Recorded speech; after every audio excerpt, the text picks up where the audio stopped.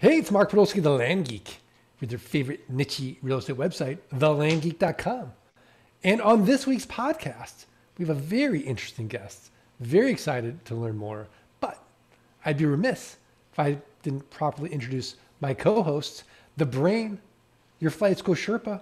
You know him, you love him, Scott Todd from scotttodd.net, landmodo.com.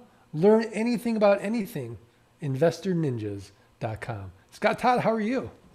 Mark, I'm great. And, I can't wait to ask our guests just like this one question. I have a burning question to ask.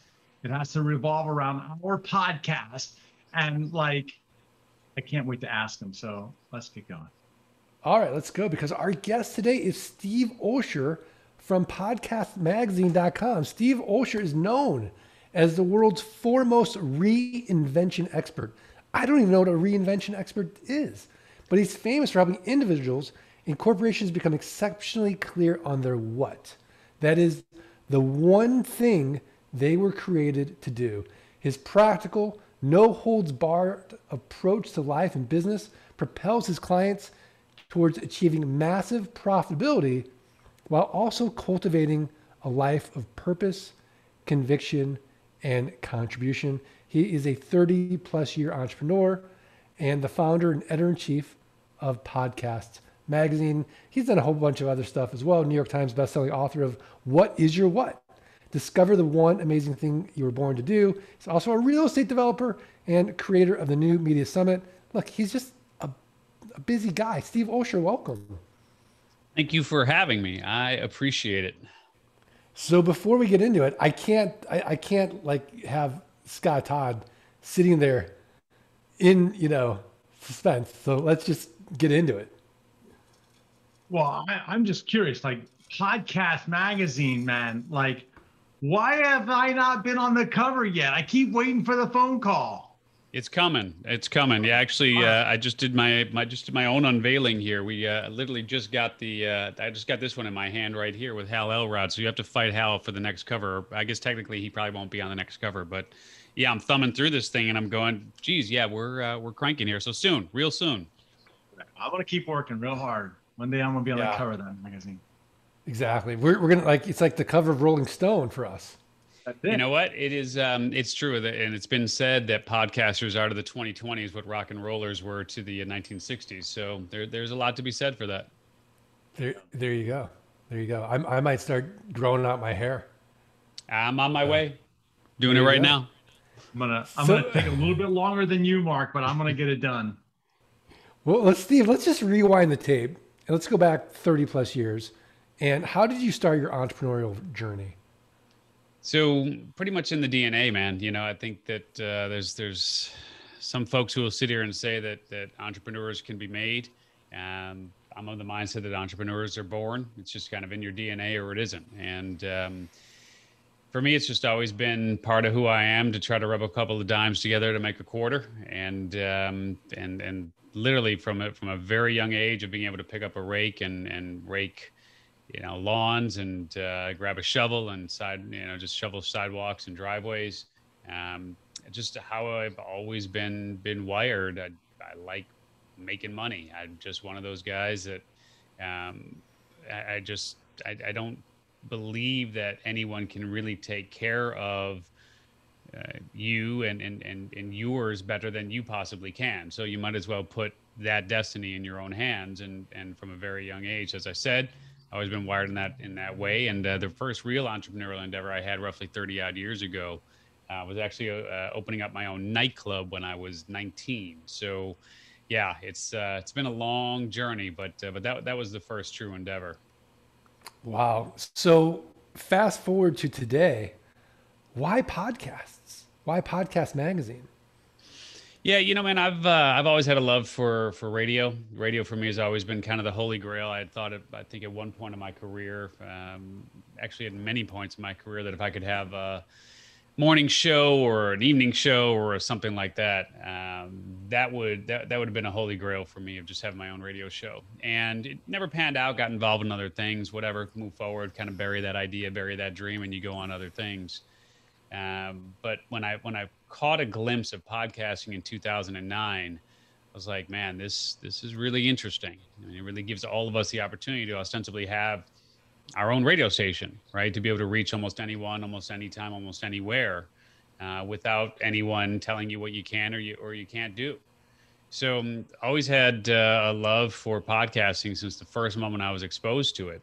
And as I've been in the space now for the better part of a decade and longer, I realized about a year-ish ago, something like that, around October 2019 is when we had the first discussion around Podcast Magazine with me and my team. I just realized that there was an opportunity here to do something for podcast fans that wasn't being done. There were some things being done for podcasters, but really nothing that was dedicated to podcast fans. And so, like I just said, just really seeing that podcasters are to the 2020s what rock and rollers and those rock stars were to the 1960s. I felt like we could create the Rolling Stone, so to speak, for the world of podcasting, the Sports Illustrated for the world of podcasting, et cetera, et cetera.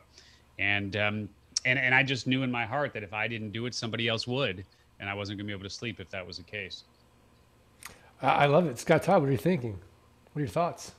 I think that Mark, it's funny how work evolved, right? How markets evolve and how things evolve, and I think it's really kind of cool to see podcasts and how they've grown and developed as well. And it's cool to see how Steve is capitalizing on that piece as well.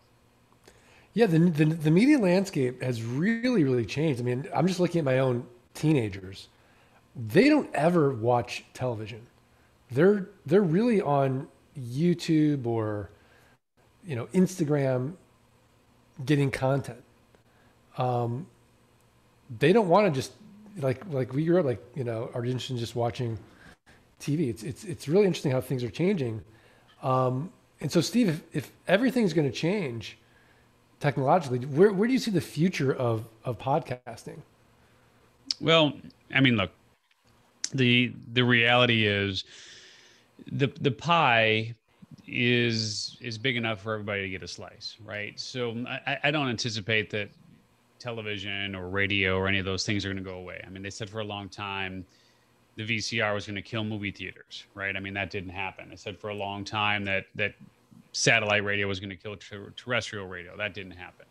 They said for a long time podcasting would kill radio, and so on and so forth. So, for me, I don't see it as an either or. I just see it as an and. So from my perspective, yeah, the kids, they like what they like.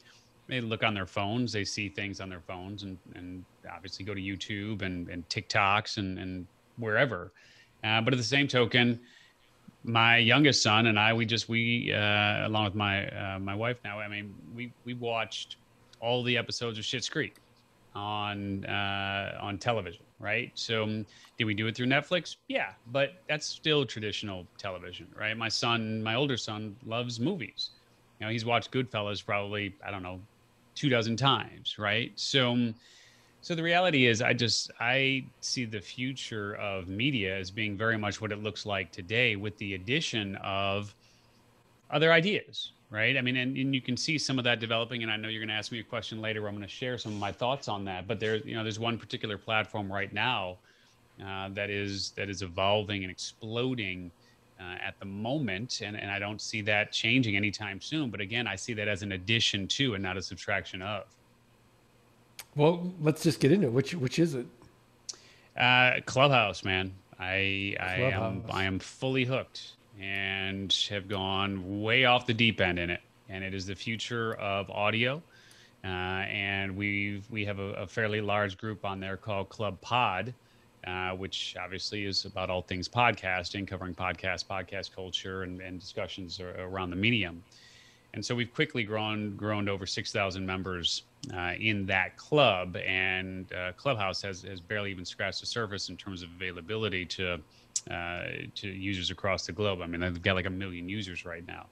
So why am I so bullish on Clubhouse? Because it's real-time interaction. It's real-time dialogue. It is basically the equivalent of going into a huge global conference with all of these breakout rooms and all these discussions going on in real time.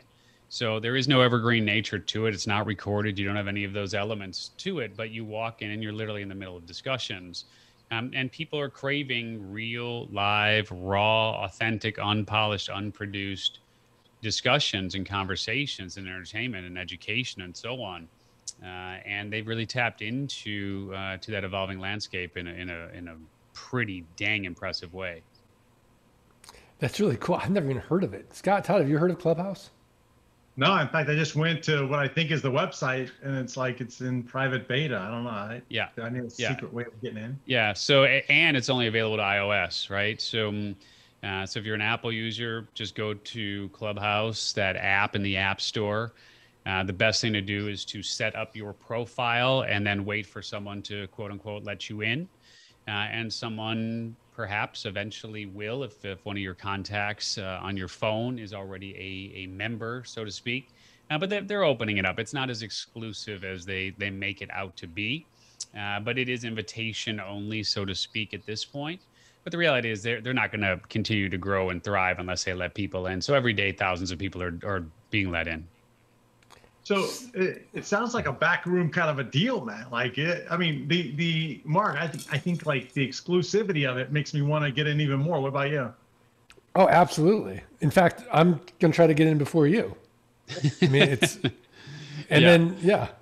Yeah. So, well, and I will say this, which is that they've been very smart about their growth strategy and whatnot. But they're one of the main reasons why they're doing it in this way is because they have a very small team, and their growing pains are real. There were 5,000 people in a room last night on a particular subject, and they had to close people off to even being able to get into that room, and the servers crashed earlier yesterday and so on. So it's not, don't take it personally. It's just simply they're having to manage their growth. I see. This is the Drop-In Audio app. It is the Drop-In Audio app. It's the one. It's got the black guy with the afro on the app there on the icon, right? I think that's that's their current icon. Yeah. Yeah, I'm just trying to get in before Scott. So. Yeah, look at you guys. We can continue this conversation. We can just talk another day. I'll see you guys later, right? I mean, no, it's fine. So it's a race. So Steve, let's just go a For those of you way, listening right now, as I'll lead this conversation, both Mark and Scott are looking down. They are on their phones. They are both applying right now to get into Clubhouse. And basically, I'm just talking to myself, just as an FYI. I've done it, man. I've submitted my profile. Are you done? I'm done, Mark. By the way, what username did you choose? What's that? What username did you choose? BS Todd. Okay, I am at podcasts. So my username is at podcasts, and I get in there, and we run Club Pod. So join us. All right, I'm at the Land Geek. There you go. Done. Reserved. Done. Okay, back to the show. Yes, Steve how are Olsher. Good. Good to see you. Welcome. What the heck? Welcome to my show. Welcome to our show about Clubhouse. Clearly. What's a reinvention expert? Man, I've just reinvented my life so many times over the years that it's one of those monikers that just kind of stuck. From nightclubs to catalogs to launching online in 1993 to building liquor.com and selling that to Barry Diller. I've done a ton over the years, and so for me, it just represents really who I am. And then in having conversations with other people over the years, it's just very clear that so many people are also in a state of reinvention.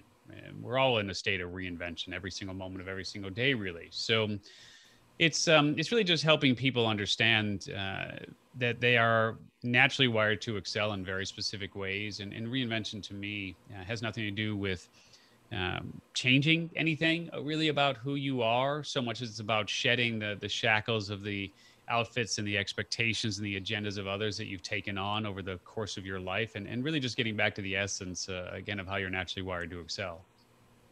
Yeah, I want to go a little bit deeper into what that last phrase you had. So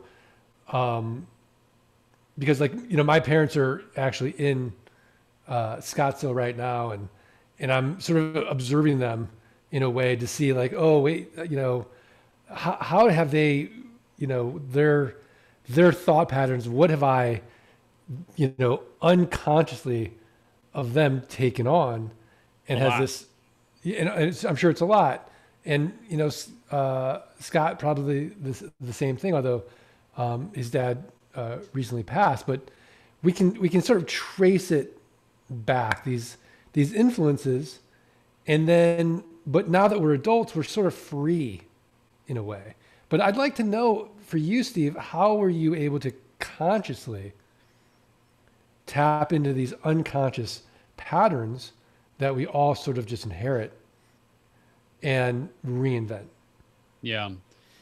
Well, it's like a light switch, right? I mean, when you think about a light switch, it's either on or it's off. So just even having this conversation, you're turning the light switch on that perhaps what you believe to be true actually isn't, right? And so for me, what I have been what I have been very clear on more recently, certainly over the last year, more so than ever, is that the reality of our lives is that what we believe to be true and the perspectives that we have and our take on how the world actually is, it is completely formulated based on the data that we have received over the course of our lives. And so, like, I grew up in Chicago, and I came from obviously a very specific family. That family provided various input to me over the course of my life. The people and the friends that I surrounded myself provided various input over the course of my life. Listening to WCKG or WGN or WBBM or whatever that might be in Chicago provided very specific data. Reading the Chicago Tribune or reading Crane's Chicago Business provided very specific data. The data that I received is not the same data that you received by any stretch of the imagination, right? And so the reality is that the perspective that I have in terms of who I am and what I believe to be true is based on those billions and billions and billions of points of data, the radio stations, the television shows, the movies, you name it, right? Across the board. And what I know is that someone sitting right next to me who could be my exact same age, could have been born on the exact same day, but grew up in a very different place, is going to see the world from a very different perspective. Even though astrologically, even if we were born in the exact same moment in time, we should be identical in a lot of ways. That's just not the case, right? So what I now believe to be true is that I am as much right as I am wrong. And more often than not, I am more wrong than I am right. Because that perspective that I bring to the table and my thoughts and my thinking and everything that makes me into who I am is totally and completely an illusion. And it is totally and completely based on all of the belief systems that I put in place that have gotten me to where I am at this exact moment in time. And so the more we can destroy those illusions and belief systems, the easier it becomes for us to recognize that there is not only the possibility of everything that we know to be completely untrue, but also that everything that we know about ourselves to be completely untrue. Yeah, I mean, you're kind of preaching to the choir here with me. Scott will tell you, I say this all the time. I don't know anything about anything. And I always want to embrace beginner's mind and always sort of check myself. What is the story I'm telling myself? Because just like what you said, we're kind of, I've had these different inputs that have colored everything, and it may not be reality. It could all be an illusion. And like a computer, the inputs I have are, I'm just kind of running this program in a way. But Scott Todd, I'd love to know what your thoughts are. Well, I think that it's funny because it's not even about, like, you could have two people in the exact same household that see something, an event happen, and it's that's not what happened. Like, you've had this conversation. No, that's not what happened. Yes, it is. No, it happened this way. And we build these filters, right? Like we constantly build these filters that Steve's talking about. And the reality is that we have to be able to know that we are filtering our own views on things, business wise, our own experiences. It's funny, Mark, because people will come to like flight school and we'll start talking about, buying rural land, and people will be like, well, why would anybody buy something that's so far out that no one would ever build there? Who said you have to build, right? Like that's a filter. And so we shape the world through our filters, or our world gets shaped through our filters. And man, when you take down the filters, when you take down your filters and you embrace, wow, all of a sudden it's crazy what's out there. And I was on someone the other day and they said, it's funny because whenever we learn something new that doesn't coincide with our filters, the first thing we always think is, oh, they're crazy. They're crazy. Okay. Well, are they crazy, or are your filters blocking you from being able to see another reality that's out there? No, yeah, absolutely. And I think, I'm trying to think of it. Okay, so Jim Collins, who wrote all these great business books, Good to Great, one of his big foundational things about great leaders is humility. And so when you adopt Steve's mindset on this, it is, I believe, the foundation for humility and compassion. Steve, am I correct, or am I going in a different direction than what you're thinking? Yeah, I mean, look, I think humility and compassion is certainly a component of that for sure, right? There's no doubt. And what I would also say is that it's more about compassion for yourself, right? And giving yourself the ability to just take a step back and breathe and recognize that the again what the truth that you hold so dearly is in fact something that by letting go of that truth, you in fact gain even more freedom, right? And so it's almost a matter of forgiveness and allowing yourself to be someone who you perhaps never believed that you had the ability to be.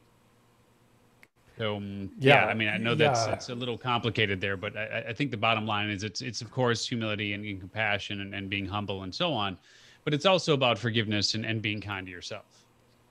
So, but when you have this sort of, mindset, if you will, I do think that it translates into a better entrepreneur, because Yeah. you're now more flexible, and we all know that business is constantly changing.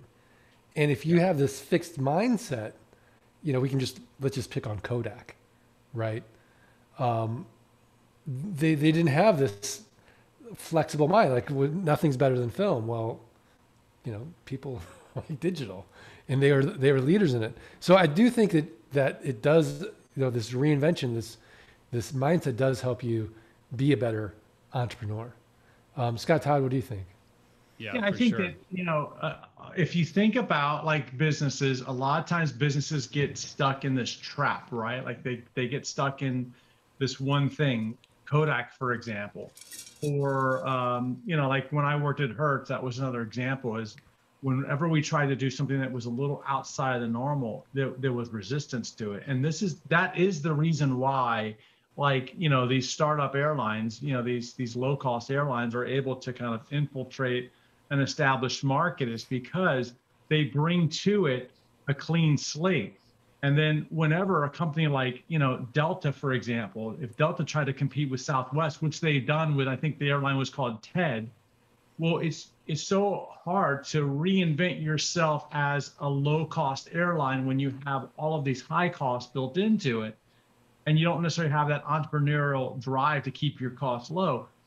Become blindsided, right? Like you will get blindsided, and as a result, you put your own company at risk. So you got to remember always keeping that open mind and questioning all of your assumptions, because you're making assumptions every day. You're making assumptions about your marketing, about the people that you're buying land from. You're making assumptions, and those assumptions could be way wrong, and you're making them with no evidence. Yeah, no, absolutely. Absolutely. So Steve, before we get to the tip of the week, I do want to ask you one more question about identifying your what. And is there a process you go through in helping you discover your what? Yeah. So for those who are unfamiliar, what you're talking about is my book, What is Your What? Discover the one amazing thing you were born to do. And so what you're talking about is the what is your what framework. And yeah, the process is very simple. It's very straightforward. It's a lot easier than most people think, but it's also a lot harder than most people realize.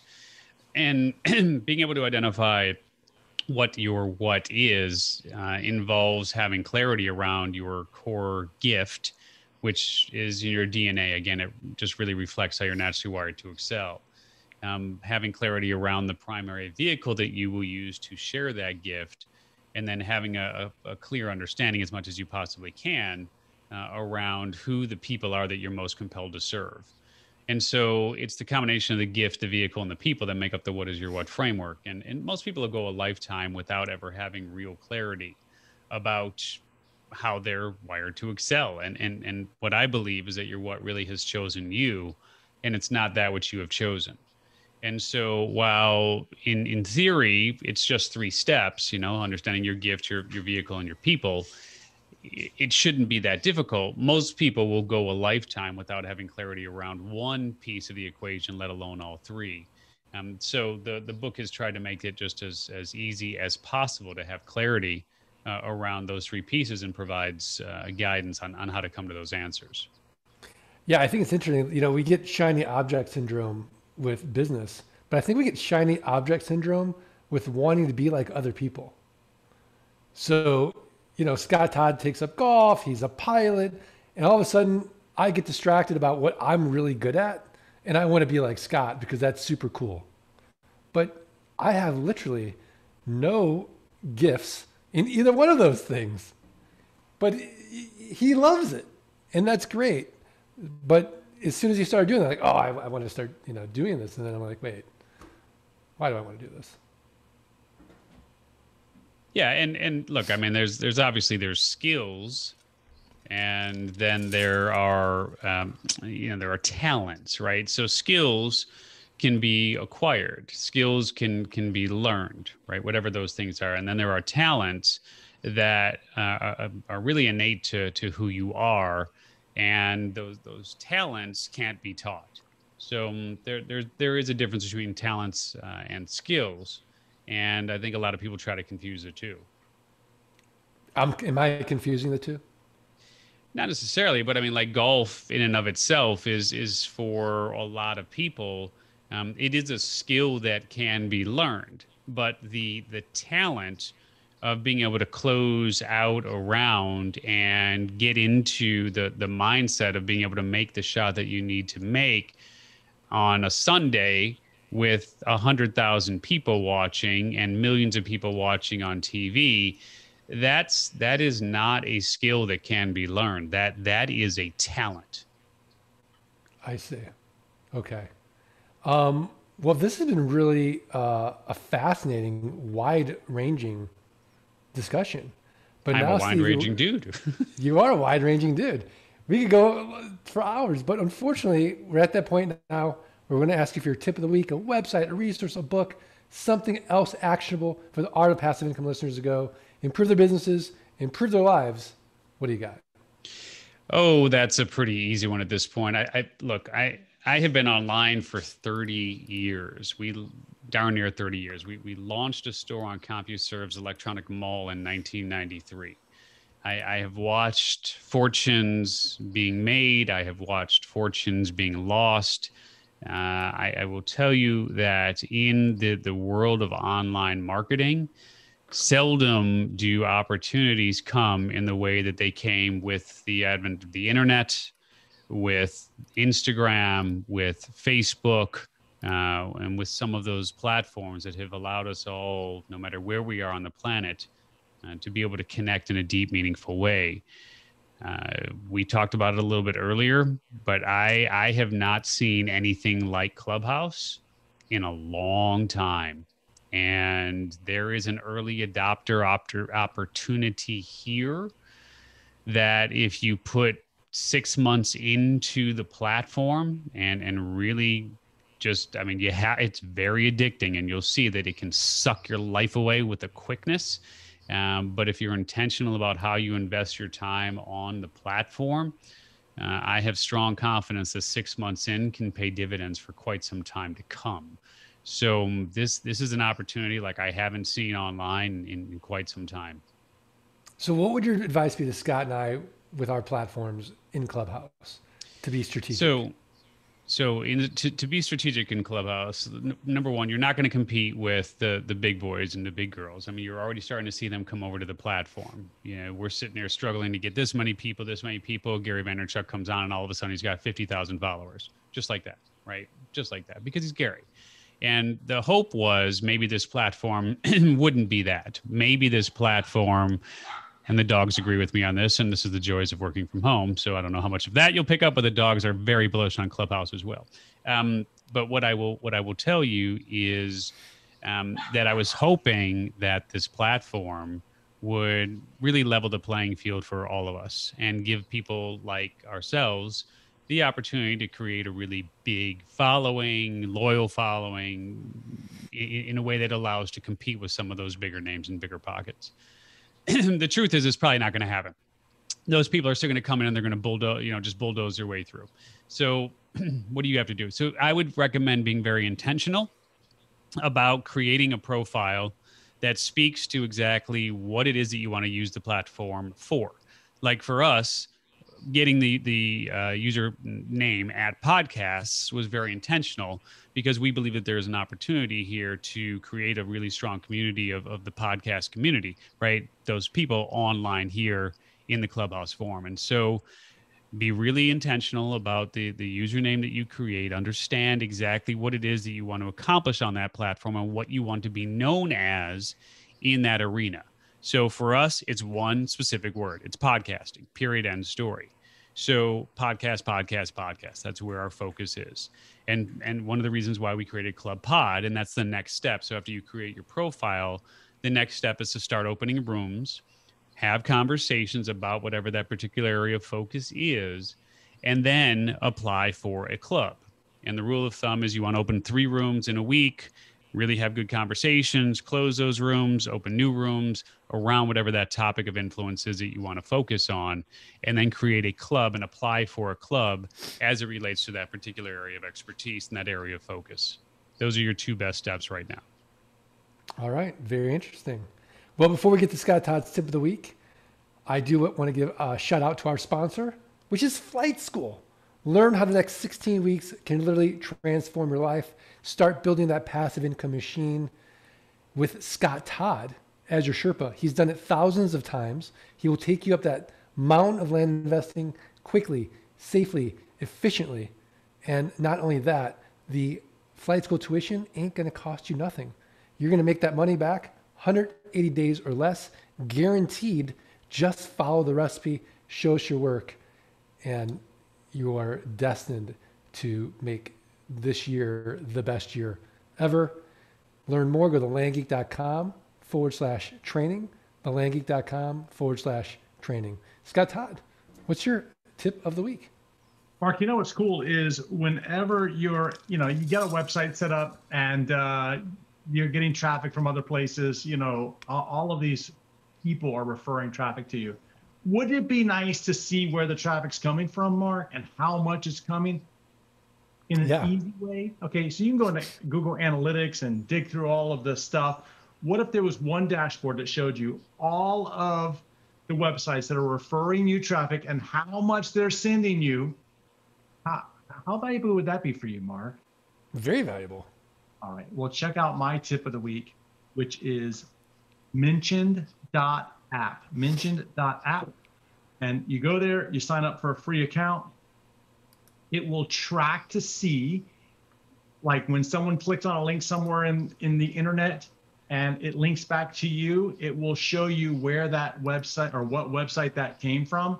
And it will accumulate it over time so you can see who is sending you traffic, how much they're sending you. and you get notified by email whenever you get some new traffic from a referral source. I love it. I love it. Fantastic. Well, my tip of the week is really cool because unlike Scott's, it's free. Go to Mine is podcast. free. What are you talking about? Mine's free. Is it free? Yes. Big news, I apologize. brother. Fine. Mine's still really good though. Go to podcastmagazine.com/free. Podcastmagazine.com/free. We will have a link to it and start, getting deeper into some of these podcast shows that you've never even heard of. And start opening your mind. You start opening your mind and we go into Steve Olsher's reinvention. So, Steve Olsher, are we good? We're good, man. Appreciate you having me on. Thank you. Scott Todd, are we good? We're good. All right. I want to thank the listeners and remind them the only way we're going to get the quality of guests like a Steve Olsher from podcastmagazine.com is if you do us 3 little favors. You got to subscribe. You got to rate, review the podcast. Send us a screenshot of that review to support@thelandgeek.com. We're going to send you the $97 passive income launch kit for free. So please do that. All right. Are we ready to do this? We are. All right. 1, 2, 3. Let freedom ring. Thanks, everybody. Thanks, Steve.